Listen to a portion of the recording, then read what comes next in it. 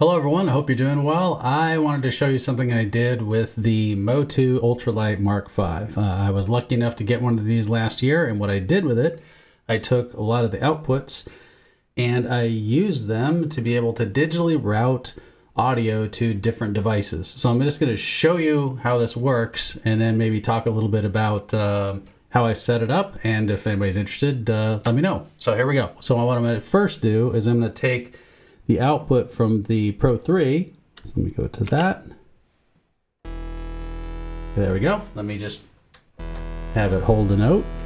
So we've got audio coming from the Pro 3, and I'm going to send it to the Syntact. So if you see on the back here, I've got some cables. Those are going over to the MOTU.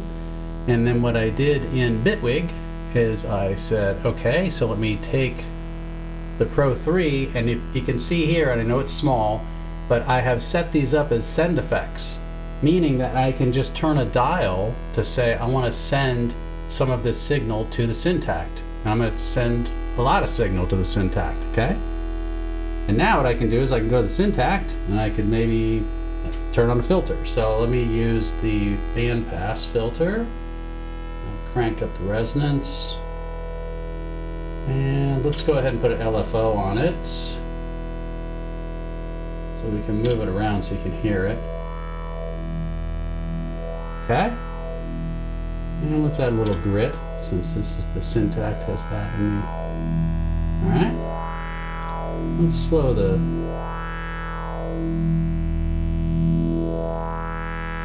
There we go. Something like that.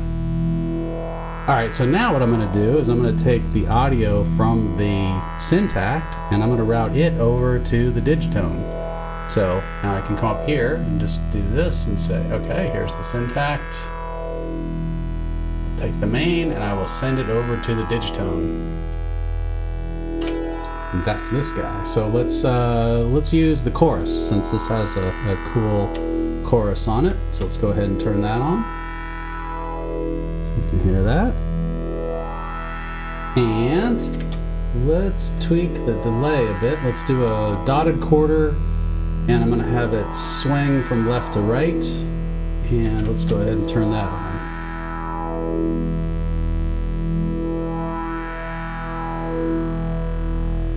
There we go.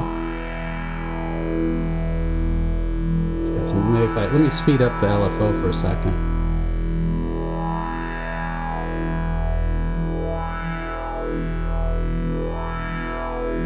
You can really hear it bouncing around.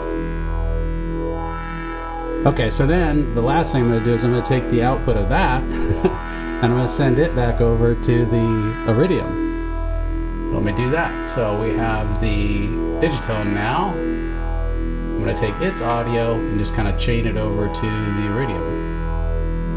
And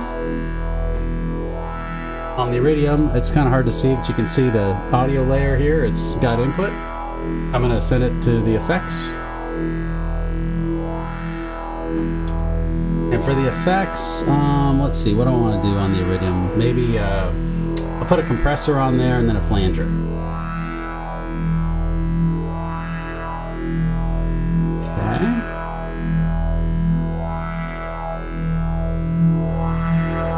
Okay. It's getting a little loud in here, but alright, now we put the flanger on this.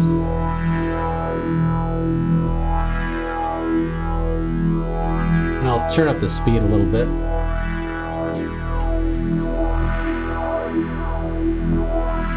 There we go. And let's, just for fun, let's send some of the Iridium signal back to the Digitone. This might blow up, but this is what makes it so fun. So let's see. So I want to take the Iridium output, and we're going to send some of it back into the Digitone. Hasn't blown up yet, so there we go. Now I can hear the, it's hard to hear, I mean, when you get this many layers, so I'll calm down a little bit and not do that, because I don't want it to blow up. But let me stop this note. Or actually, before I stop this note, let's mess with it a little bit. Let's make it noise.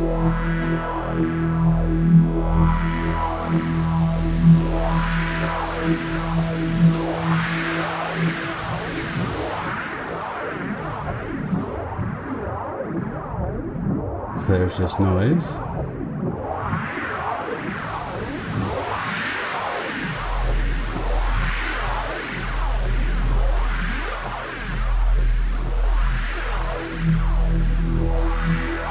But you get the idea. You can put any note through here. So let me change the, I'll have it not send a hold note. Let me just hit a note here so you hear the idea.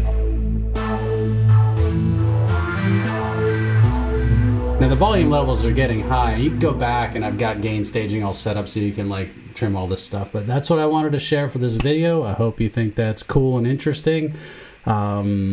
If not, that's cool too. So anyway, take it easy. Thank you. Bye.